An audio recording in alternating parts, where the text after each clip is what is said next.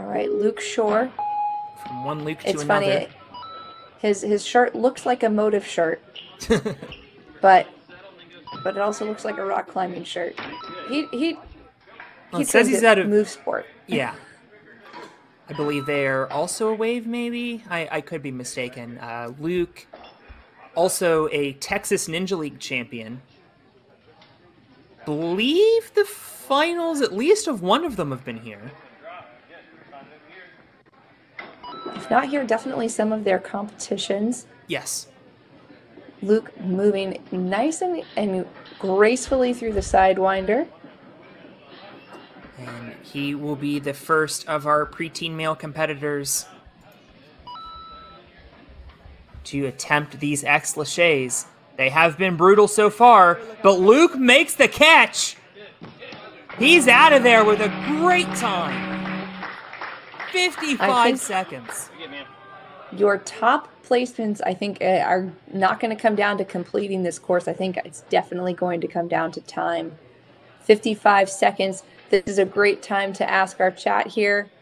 Any predictions? I see Mel in the chat. You guys always have some good predictions. Brian, you had some great predictions earlier.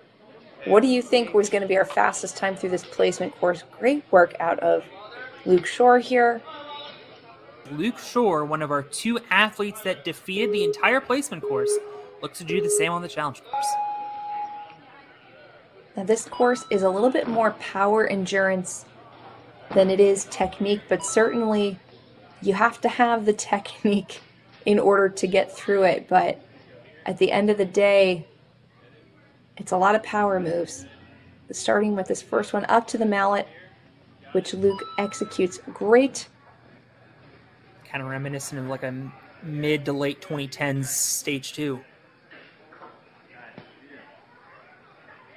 Of course, Nick Fortney is a student in the game and somebody who, if I'm not mistaken, has been on one of those stage 2s. Yeah, a challenge course, I think we were drawing this parallel recently. A challenge course is very close to a stage 2. And Luke is clearly making easy work of this stage 2, although he is getting into the tougher half of the challenge course here. Hasn't used any retries. Hopefully isn't going to have to use any retries on this UFO, because the UFO move in and of itself isn't going to tax you. It's just going through this captain's wheel more than once really saps your energy. Now, Luke, the first athlete to match hands on each spoke at the more old school technique, but it works. Going for the UFO, gets it, although I'm a little bit worried about this grab. I think if he dismounts here, we're going to be okay. That was some vice grip right there, because you were right. Those hands were not nicely placed. I'll say. Well, he's through the balance, and now on to the throwback. Final obstacle of this course, minute 16. That is faster than Caleb, so he has top 4. But a buzzer would for sure put him on the podium, and at this rate would provisionally put him into first.